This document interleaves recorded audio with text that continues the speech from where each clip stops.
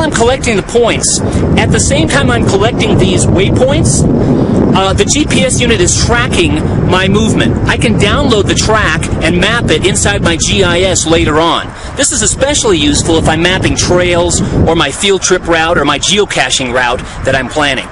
I'm also going to collect a photograph at each point. Okay, so let's go ahead and collect some data.